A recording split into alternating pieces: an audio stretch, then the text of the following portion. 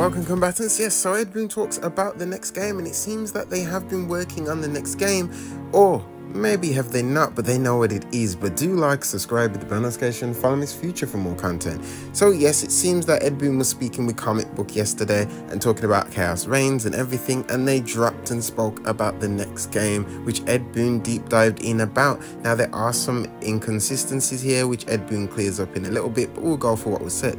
I've said this before, but we start planning the next game before we're done with the previous game, Boon said. There is much prep work, research and planning. It's absolutely not the case that when we finish the game we go, okay, what are we going to do next? There's a lot of people who need to be working on something, and we've known what our next game was going to be for 3 years ago, and we've been working on it in some capacity ever since. Now right there you can see that it shows that they already know what the next game is, whether it's Injustice or the next MK game again, or the Marvel game, the rumored Marvel game that was supposed to be on their cards, or even an adventure game that's set in Injustice worlds or Mortal Kombat's world. We don't know, but you can see that they have in some capacity been working on the game. Now Ed Boon does go to clear this up as he writes this and says, love the fact that there is an excitement for our next game, and I don't want to be a stickler for words, but we haven't been working on our next game for 3 years already. The actual quote was that we knew what our next game was going to be 3 years ago. So right there you can see that he's cleared that up, that they haven't been working on the next game for 3 years already, like the quote started to say. In other quotes they were going around saying it was 3 years. It hasn't been that.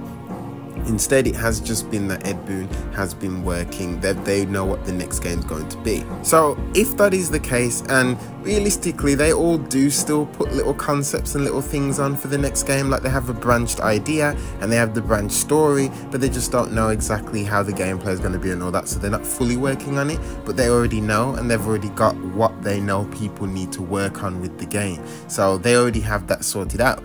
But what game would we possibly want though, people?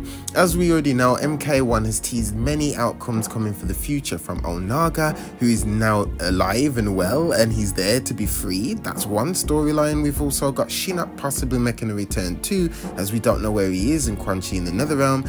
Maybe he's the leader of the Netherrealm. Then we also have Dagon, who appeared at the end of Takeda's ending, showing that he is fully awake. Him and Taven are most likely both awake, and they're inside the MK1 era alive, as he is the leader of the Red Dragons right now. So there's a possibility for all these things to show up for MK2, which shows possibility for another game. But when it comes to Injustice, this is another thing that a lot of people have been waiting for, and a lot of people have wanted for a very long time.